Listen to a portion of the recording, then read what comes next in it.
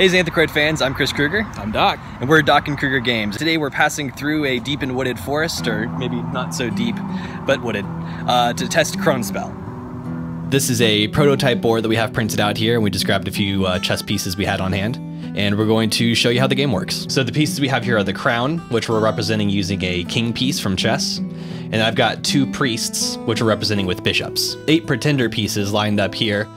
The way you can sort of reference this when you're setting it up is you look for the black pieces on the second row, and then you just sort of match them up with the adjacent white piece right below that. A useful term that'll be good for you to know as we talk about how the game is played: an adjacent piece is any piece that lines up along a side. So for example, these 2 pieces right here would not be adjacent, but these 2 pieces would be because they share an edge. So you'll notice, of course, that the board is triangular. So one of the great things about that as a design is that you only have 3 adjacent spaces instead of 4. To go over each of the pieces, as we mentioned, we're using pawns as pretenders. And so all pieces can move any distance they want in any direction. For example, this piece from here could go here, or you could go all the way across this way, all the way across that way, all the way that way, and so on. One way to think of the board is as a series of lanes. So we'd actually have 1, 2, 3, 4, 5, 6 lanes going one way, and of course 6 lanes going the other way. Each of the triangles looked at as white, black, white, black, white, black along a row shows you the entire lane that your piece can move. Any piece can go as far as it wants along a lane, as long as it's not blocked by another piece. The next piece is the priest, and priests have a very interesting ability where they can teleport to not any adjacent space, but any space adjacent to adjacent spaces. In other words, if this piece here is on a black piece, I can go to any of the surrounding black spaces. It's always going to be the same color as the piece you're teleporting to. And again, this can be any piece. So if I happen to have a pretender on my side, I can teleport to the pretender. If I have the crown, I can teleport to the crown. The special ability of the crown piece is the crown piece cannot be jumped.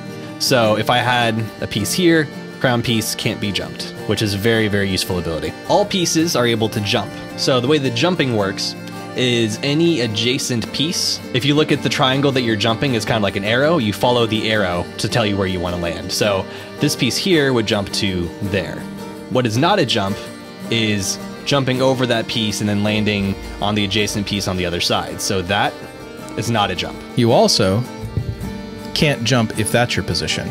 That can be your destination, but it can't be your starting point. Exactly. So you have to be adjacent to the space you're jumping, but you can't land on an adjacent space. So the object of the game, the pretender is trying to capture the crown, and the crown is trying to hold the crown against the pretender. The winner of the game is whoever is the crown and manages to keep the crown for a round. If the pretender takes the crown, then we're going to switch sides, and the pretender now plays as the crown and vice versa until someone is able to hold the crown. There are several different victory conditions you can have. So on the pretender side, we have what's called a coup. A coup means trapping the crown piece by surrounding them on all adjacent pieces with pieces owned by the pretender. So that, for example, would be a coup. Now, it doesn't matter what type of piece this is. It could be, for example, if you've managed to capture a priest, it could be a priest and 2 pretenders. It could also be 2 priests and 1 pretender. It could be 3 pretenders. It could be any combination. It's also worth noting that it doesn't have to be in the middle of the board. Exactly. If the crown is on the edge of the board, you can capture using only 2 adjacent pieces. So essentially, each adjacent space is occupied, the crown is captured. And interestingly enough, the very top space up here, we like to call it the throne because that's where the crown starts. If you have even 1 pretender right there, that's the only adjacent space, that would count as a coup. There are 2 other ways the pretender can win. One is if the pretender controls all pieces except the crown, because the crown can never be converted except by winning the game, then the crown loses because it's the only piece left. The other way that the pretenders can win is through abdication, which is when the crown concedes. So if the crown concedes, the pretender wins and he'll switch sides. One of the ways the crown can win is called suppression. So what this is essentially when the total number of pieces controlled by the pretender, when the pretender loses half their pieces, they control 4 or fewer total. Now, it doesn't matter what type of pieces they are. For example, the pretender could own both priests, but if they own only 2 pretenders and 2 priests, and the crown controls the rest of the pretenders, the crown still wins. So if, for for example, we got to the place where the crown owns that many pieces, the crown wins by suppression. The other way the crown can win is called apathy. What happens then is if the pretender concedes or if there's a stalemate. Now, it's worth mentioning that you always have to make your move when it's your turn. You can't pass a turn unless you're conceding. So if the same moves are going back and forth, that's going to be considered a stalemate, which is an apathy victory for the crown. Conversions happen whenever a piece is jumped. So if my pretender piece jumps that priest, that means I get to convert the priest. It keeps all of its powers and abilities, but now it's mine. Another way you can convert is by multi-jumping. Now, you can jump over as many pieces as you want as long as it's a legal jump. And it doesn't matter if it's friend or foe or both. So what I can do here, for example, is I can take my priest, I can jump over one pretender and jump over the other one. Oh no. And then both of those are converted to my side. Oh great, you're halfway to victory now.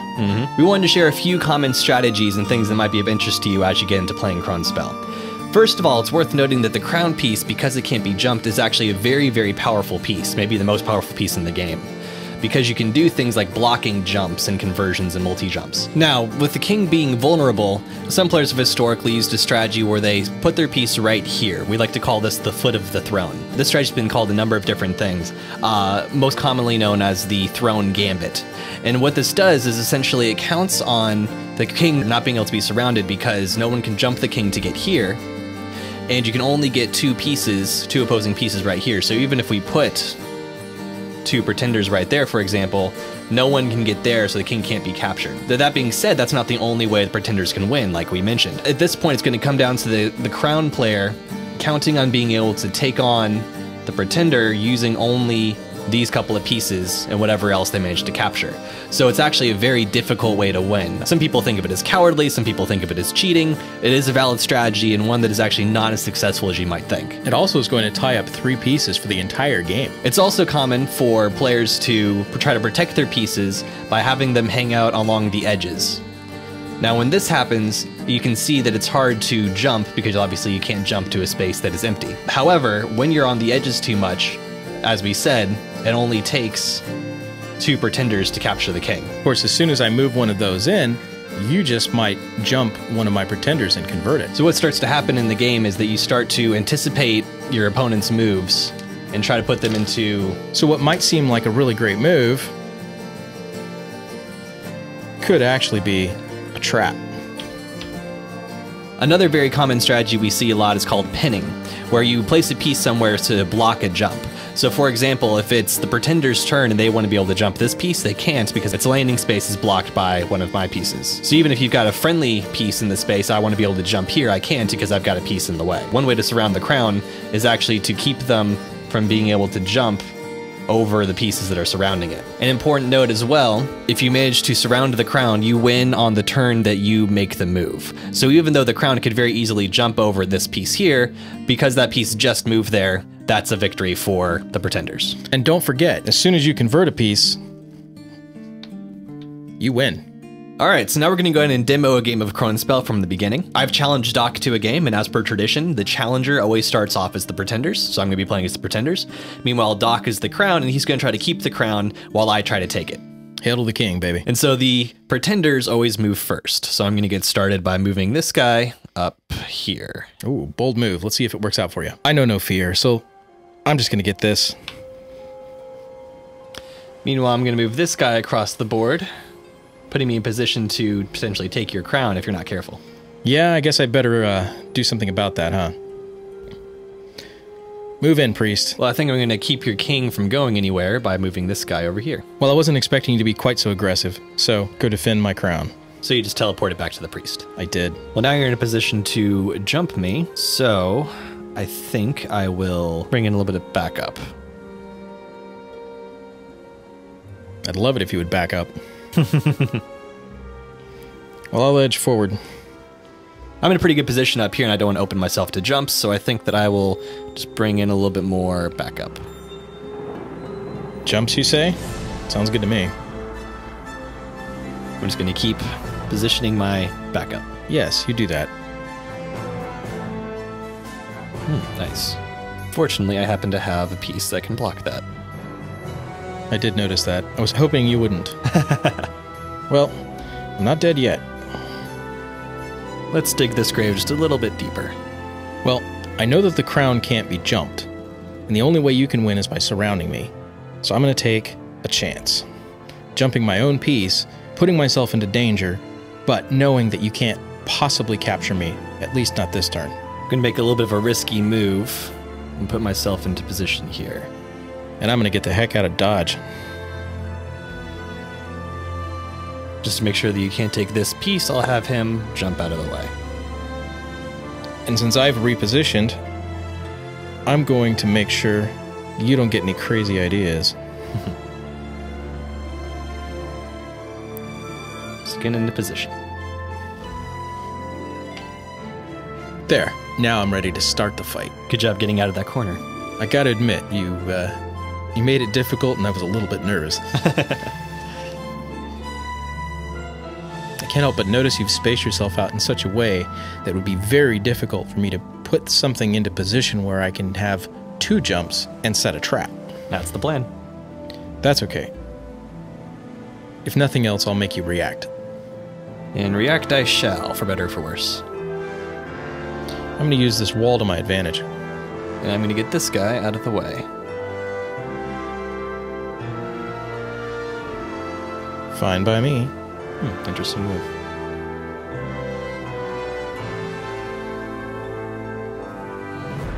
If you liked that one, you'll love this one. 2 down, 1 to go. Uh-oh. Well, so much for that trap. I guess I better teleport back. Because if I let you move this guy in here, it's game over for me. It's true.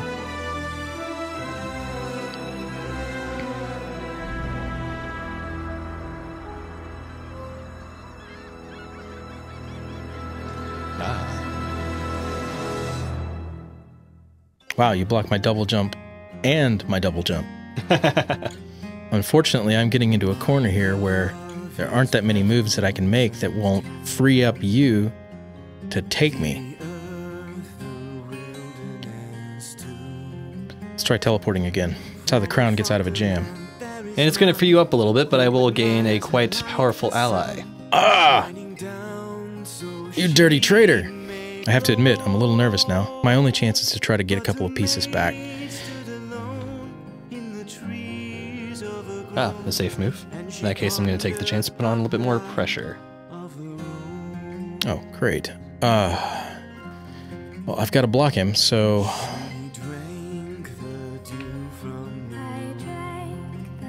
Let's get a little bit more in position.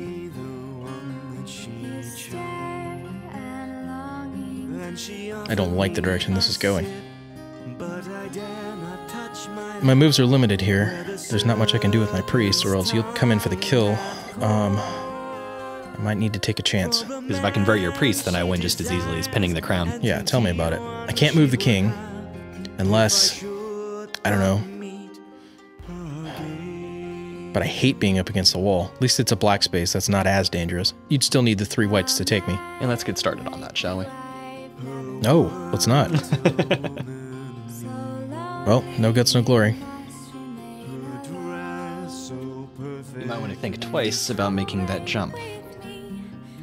Teleporting to this guy. Ah! When you stole my peach, you stole his powers too. Alright, a different jump then. Boom. Ah, well played.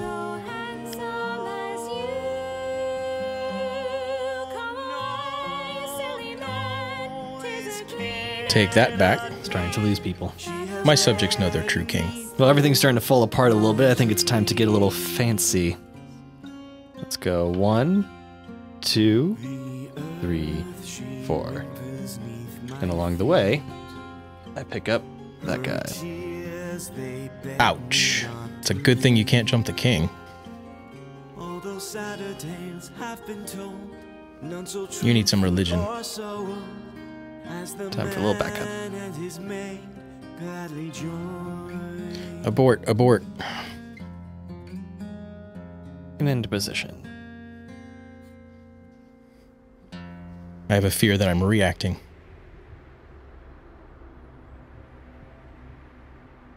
Sneaking around. Time to teleport. Get some more guys on the scene. I do not fear you.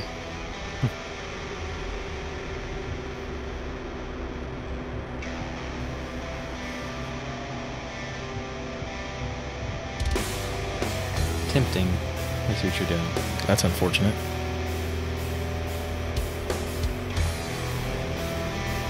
Do you see what I'm doing now? No reason not to get in there. I was hoping you would. That's ominous. Turning up the pressure. You know what? I think I can live with losing that guy.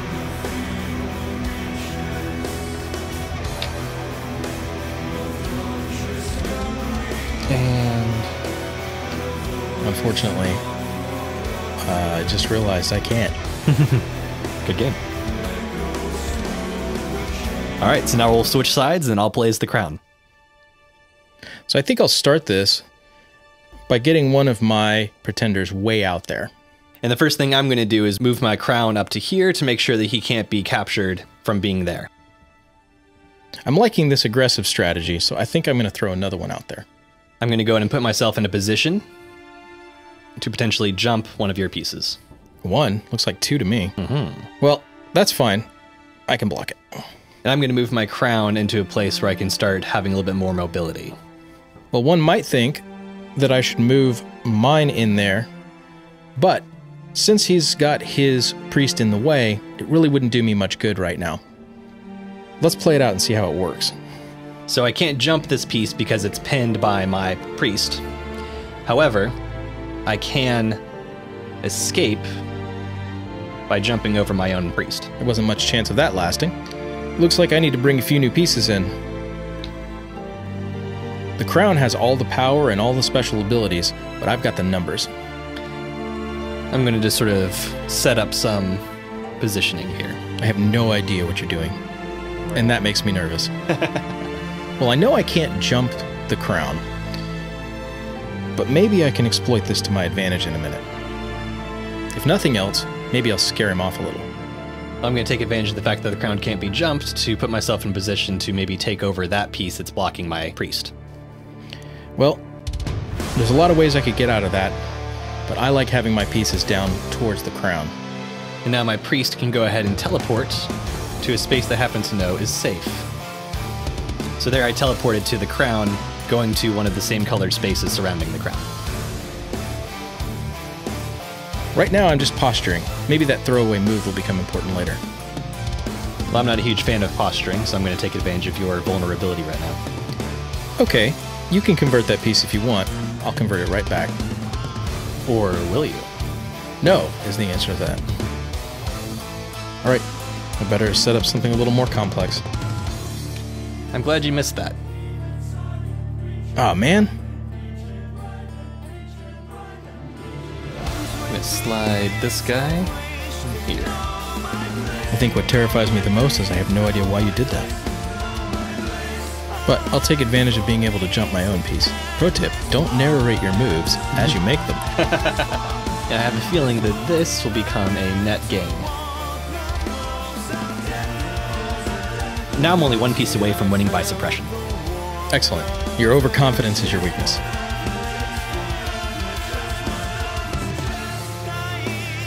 Oops. Well, since I failed to take the crown as the pretender, the crown wins. Well, hopefully that demo gave you a nice taste of Krønspel and a sense of the strategic depth that can come with the game. definitely. I want a rematch. That could probably be arranged. Thanks for joining us. Hail to the king. Hail to the famous duel.